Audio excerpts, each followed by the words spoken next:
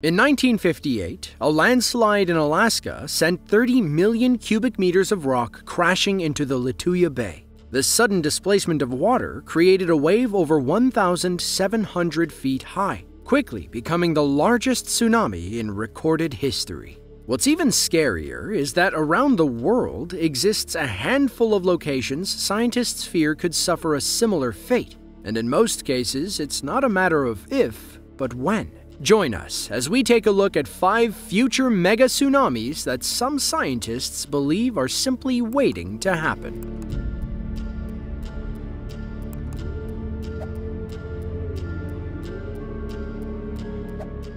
The Canaries are a cluster of islands about 62 miles off the west coast of Morocco, Africa. But, fun fact, they're actually a Spanish territory and one of the outermost regions in the European Union. About 2.2 million people call the Canary Islands home, as does Cumbre Vieja, an active volcanic ridge on the island of La Palma.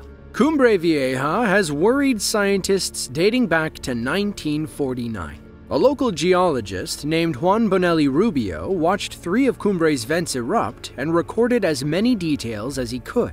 Once it was safe, Rubio hiked to the summit and found a 1.6-mile fissure on the mountain's east side. The fissure caused the volcano's western flank to slip 6.6 feet towards the Atlantic Ocean. Another eruption occurred in 1971, forcing geologists to hold their breath. Thankfully, the vulnerable western flank didn't move.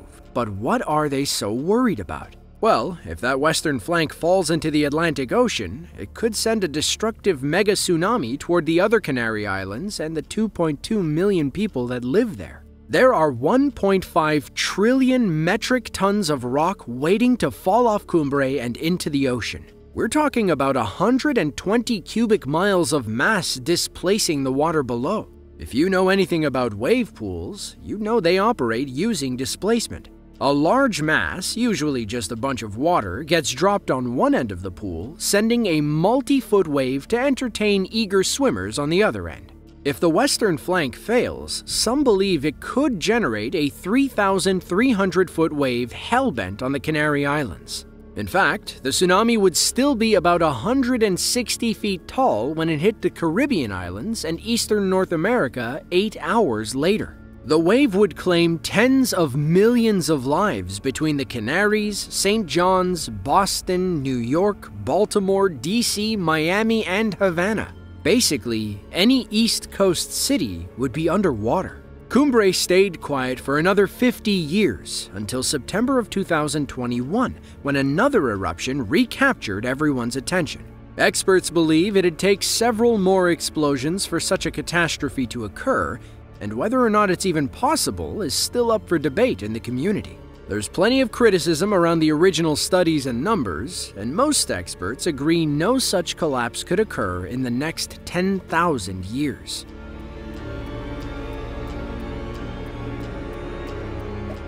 Now, we all know that the Hawaiian Islands are just a bunch of volcanoes waiting to pop. The largest island, aptly named Big Island, is made up of 5 volcanoes: Kohala, Mauna Kea, Hualalai, Kilauea, and Mauna Loa, with the latter being the largest.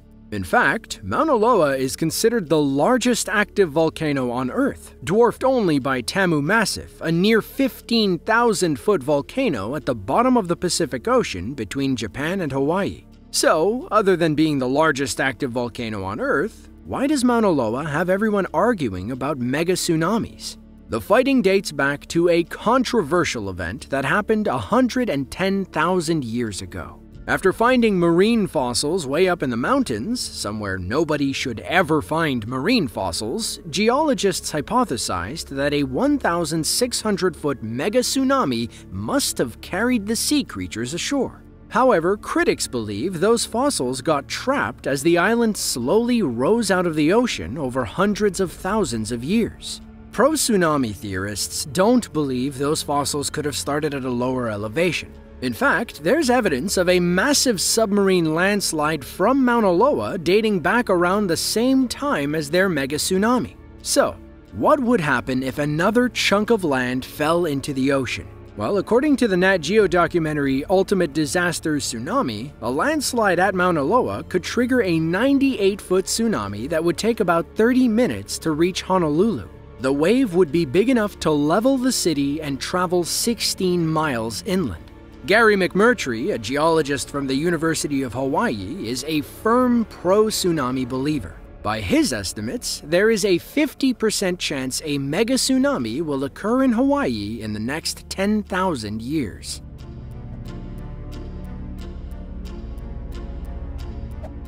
What do you call a chunk of land the size of Manhattan that could possibly fall into the Pacific Ocean and cause a cataclysmic mega tsunami? You call it the Helena Slump, located off the southern flank of Mount Kilauea in Hawaii. The Helena Slump is the most notable of several landslides surrounding the Hawaiian Islands.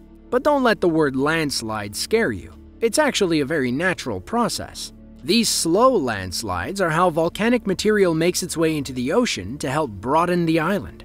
But if the entire thing broke off, it would spell disaster for the western US, Canada, Mexico, and basically all of the Pacific Rim. The entire southern flank of Kilauea is slowly sliding into the sea, with some areas moving almost 4 inches every year. However, strong earthquakes make the slump move even faster. In 1975, a 7.2 magnitude quake caused the slump to slide towards the ocean by 11 feet. Before that, a 7.9 magnitude quake in 1868 shifted the slump and caused a 60-foot tsunami. In 2018, a Hawaiian news organization called Big Island Now published a viral article about what could happen if the Helena Slump fell into the ocean. They claimed it could cause a mega tsunami traveling at 500 miles per hour and even said the United States Geological Survey was covering it up. Dr. Benjamin Jordan, a geology professor at BYU Hawaii, weighed in, comparing the story to a poorly written disaster movie. A collapse would affect 10% of the island's total volume if the slump failed. The massive landslide would generate a 9.0 magnitude earthquake and send a 1,000-foot wave across the Hawaiian Islands and towards North America. For now, all we can do is wait and hope that this is one disaster that we don't see in our lifetimes.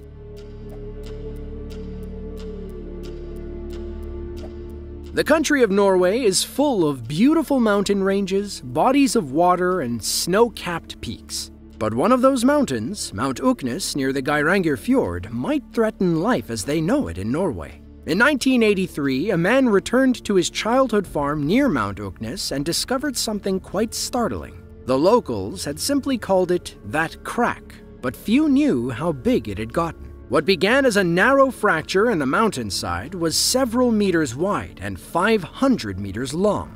The crack is officially called Uknes Remna, and it widens by about 4 centimeters each year. Since its rediscovery in 1983, Mount Uknes has become one of the most studied mountains in the world.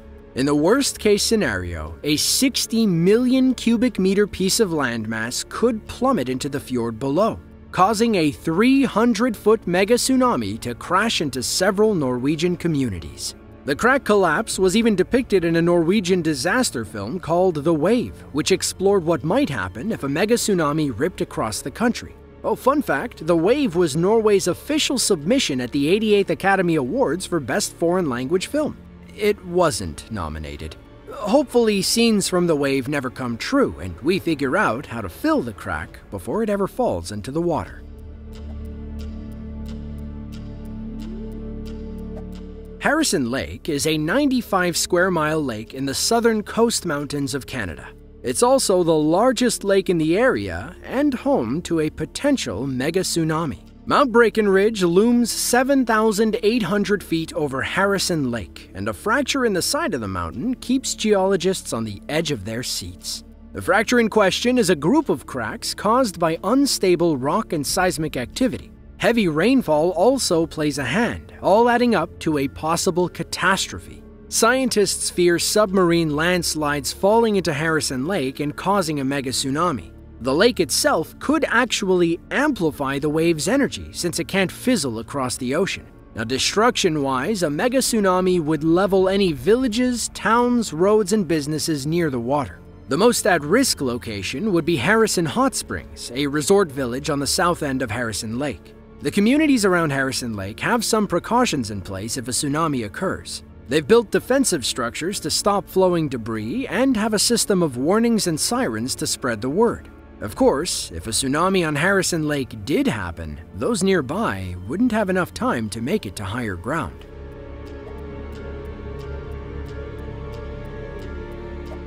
In 2019, an Ohio State researcher named Chun-Li Dai devoted herself to a NASA-funded project in Alaska. She was looking for new ways to automatically detect Arctic landslides and found the perfect site to test her latest invention. In short, the device used data and machine learning to catch and flag landslides. She set up shop in the mountains surrounding the Barry Arm Fjord in southern Alaska and got some astonishing results. The entire mountainside by the Barry Glacier was moving ever so slightly. If the mountain suddenly collapsed into the fjord, it could trigger a massive tsunami, amplified by the fjord's narrow shape. Now, the only comparable example was the 1958 landslide and mega tsunami in Lituya Bay, Alaska. A 7.8 magnitude earthquake triggered the event, dropping massive amounts of rock 2,000 feet into the water. It produced a 1,700-foot wave that obliterated millions of trees on the surrounding shore. According to Dai and her research, if the Barry Glacier collapsed, it would release 16 times more debris and 11 times more energy than the 1958 event. Some peers were initially skeptical, saying her machine was new and untested. But satellite images and mountains of other data proved Dai knew what she was talking about. In May of 2020, 14 scientists penned an open letter based on her research, warning of an Alaskan mega tsunami by 2040. Now, while some of these theories have been proven to be more far-fetched and unlikely, others have not. Mega tsunamis are a real thing and have happened countless times in our history. Will these sites be the locations of the next mega disaster?